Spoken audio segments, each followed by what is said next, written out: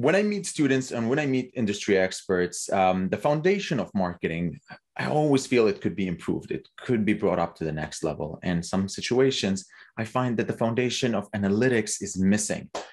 We cannot start a campaign without analytics. You cannot start content writing and creating and strategizing without understanding what worked for you. There's a saying that I say to my students in every single class and to my clients: how can you know where you're going if you don't know where you are? And that's what analytics is all about. My book, The Secret to Capitalizing on Analytics, helps startups, helps entrepreneurs, helps students understand analytics from A to Z. It guides them from a process of just understanding, setting up, customizing and improving their platforms. And at the end of the day, extracting these insights and acting on them depending on what their business is or what their goals are, etc.